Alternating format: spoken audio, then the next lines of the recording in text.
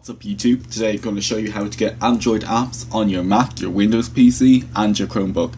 All you're going to need is a Chrome browser, and on the Chrome browser there's a Chrome app called ArcWelder. When you go to the store, download the app, and when it finishes downloading, just open it. Now all you need is to get the apps. So you've got the thing that opens the apps, now you need to get the apps. So the easiest way to find them is go to the Play Store and then go to a site called APK Downloader. Just type that in Google, you'll find it straight away.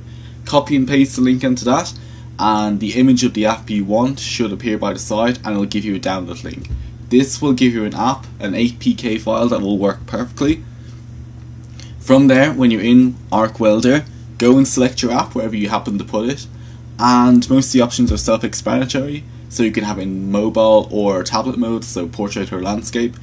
Except for Clipboard. Clipboard is going to allow you to access files on your PC. I don't know why you turn that off, unless say you were playing a game, maybe you wouldn't want that on. And why would you want to do this? Well, it's very lightweight, it's not going to do anything.